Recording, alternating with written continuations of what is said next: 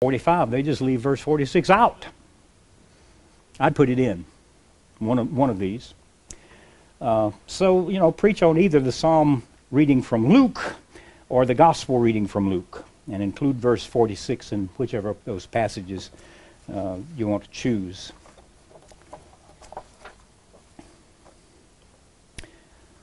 Christmas is, for me, one of those times when heaven and earth collide.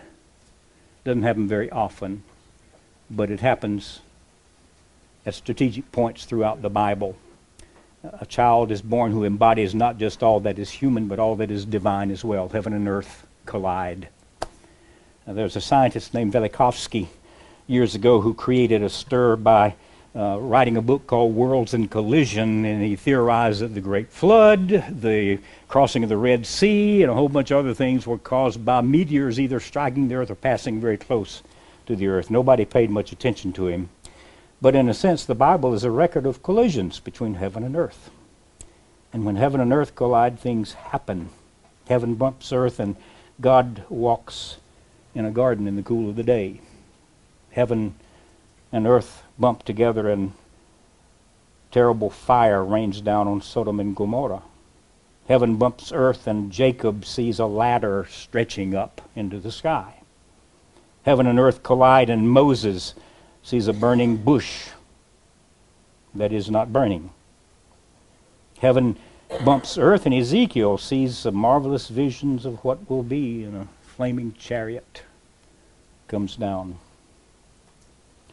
When heaven and earth collide, things happen. A king is crowned, a battle is won, a warning is given, a baby is born. It just doesn't happen very often, if you not as often as we'd like to think. The Bible has dozens of accounts of earth and heaven coming together, but the Bible spans a record of several thousand years.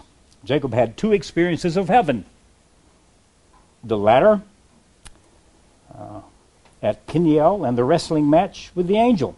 But those two experiences are 20 years apart. Still, we don't have to wait that long between experiences of God's world bumping into our world. Mary, the mother of Jesus, shows us how to bring heaven and earth closer together. I'm kind of an amateur astronomer. This is one of my hobbies. I have too many hobbies. I'm not good at any of them. But one way to bring the moon closer is through a telescope. And Mary was that. Mary was the telescope.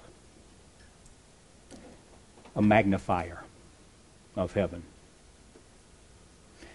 We magnify the Lord whenever we are meek, as Mary was meek. Madeleine L'Engle, you familiar with Madeleine L'Engle? Wrote a number of wonderful children's books, but also some other serious books. And she wrote in The Irrational Season about meekness. She said, I knew meekness when John, friend and doctor, dropped my newborn son between my breasts and said, Madeleine, here is your son. And this after nearly 48 hours of work.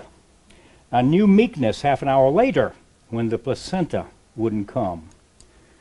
And I began to hemorrhage and spent the next hours fighting for my life. I remember thinking, Hugh will have to marry Gloria in order to take care of the children.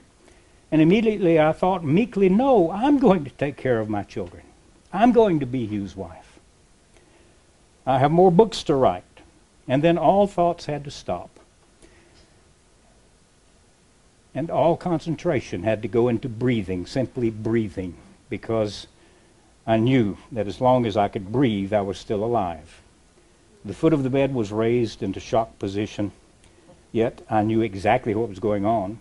I tried to concentrate on nothing but keeping one breath following the other as the doctors struggled to get a needle for a transfusion into veins which kept collapsing on them. And I kept on breathing, meekly breathing. A fresh doctor was called, and one who wasn't exhausted with the struggle of holding by hand the uterus closed in order to staunch the flow of blood. The needle found a vein that would hold it, and life-giving blood began to move in my veins.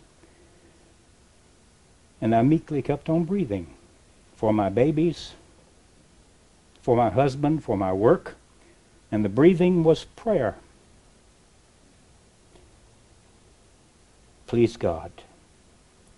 Please God. Please God. And the pain was bad, bad, and I kept on breathing and saying, please God. And after several hours, I was all right. And my son was brought to me and put in my arms. And my soul magnified the Lord. It's a beautiful story.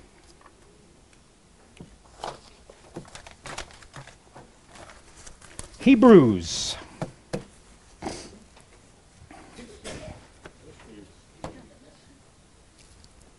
It's a Jewish joke, you know. God is okay with us drinking beer because he brews.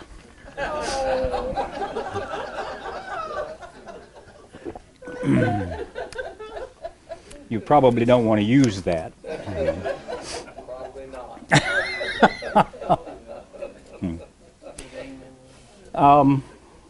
You know, unless some of you really want to preach from this passage, I think we can move on. It is a great scripture if you want to preach on our Wesleyan understanding of sanctifying grace.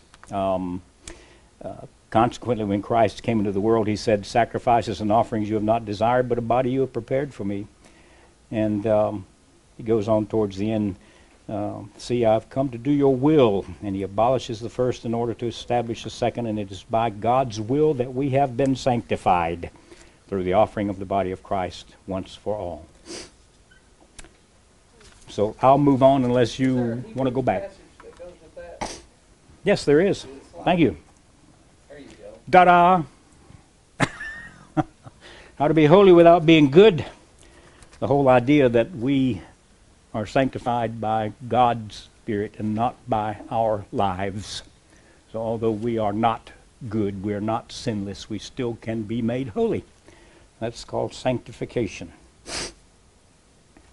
Okay, I want to move on again to Luke 39 to 45, and if you preach on this, please make it 39 to 46, so that Mary will be able to say, my soul magnifies the Lord. Let's see.